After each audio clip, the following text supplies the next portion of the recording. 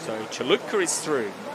Now, Franz Anton, another who desperately wants to get back to the Olympics.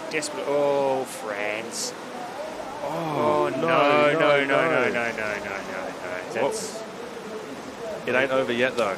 Wow, it's going to be tough, though, because he definitely touched gate 1. I saw it, so I think you'll find it with a 2-second penalty up there. It is confirmed. And then lost time on the next gate, so... This will be interesting. +5.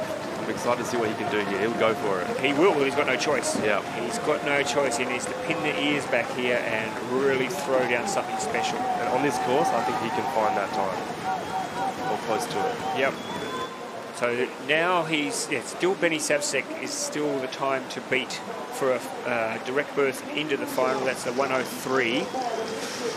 I don't know that he can go under 103, but if he can sort of let the top, let's say the 8th position, it's about 104, so it's going to be tough. Yeah, hasn't made anything on the middle. He's going to have a really good bottom.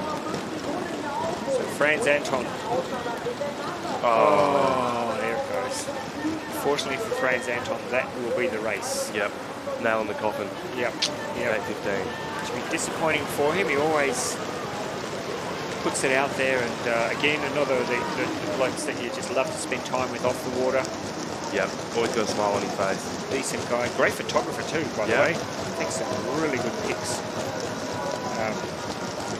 And working hard, by the way, to get some new avenues for canoe photography up on, and always exciting to see what he can bring to the table. But unfortunately for Franz, there will not be any finals action. He's 12th at the moment. He was just at the top of the course there, Brody. Just lost it there. That's rough, isn't it?